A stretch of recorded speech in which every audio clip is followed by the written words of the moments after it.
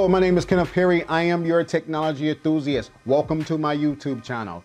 Let's make sure that you are open-minded and ready to explore the Start menu in Windows 10. We also going to have another video, part 2 of the Start menu, so make sure that you watch that video after you're done with this video. Hit the subscribe button if you like the content. Like button, always love the likes, right? And then if you have any questions, make sure that you comment. All right, so without further ado, let's head into the content. Okay, now we're on the Windows 10 desktop. Each computer has 2 start menus on the device. The first start menu is located in the left-hand corner here in the Windows logo. When you hover over it, it says Start. The second one is located on your keyboard. And so you should see the Windows logo on your keyboard. And when you select that, it will bring up the Start menu. Your Start menu consists of the power button. This is where you shut down the computer. Your settings and how you customize the device to your lifestyle. Pictures, where you can gain access to your photos. And then documents, where you can gain access to your documents as well. On top here is your account settings. This is where you can gain access to your account or make some changes to your account. You have a list of applications here in alphabetical orders. You can scroll up and down. And then to the right here, you have your tiles. Now, some of these tiles are live tiles. And what live tiles do is keep you up to date on what's going on without actually going into the application. To give you an example of a live tile, there's weather. It provides you with the information needed so you don't have to go into the application. Now, with the Start menu, we consider this as your digital dashboard, right?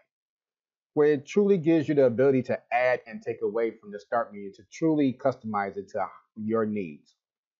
How do we add an application? Well, it's simple. You pick the application you want on the left-hand side, which is, say, an alarm and clock.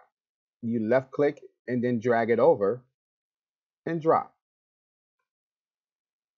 How do we delete an application? Simple.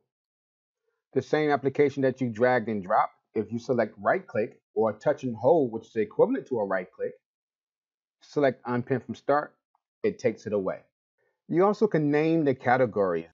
Up top here, you see work, but maybe I didn't want to call it work today. Maybe I want to call it personal. I can just left-click on the title and then type in personal, select enter, and there you have it. There's another way that you can add to your Start menu by choosing particular application you want, right-click, and then select Pin to Start.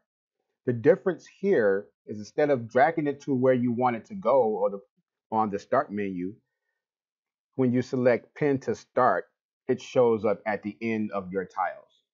The Start menu is truly a way to stay organized. With the different categories, you know where to go to get access to the application that you need the most. In Start menu part 2, we will review how to resize your tiles, and so you can create the ultimate dashboard.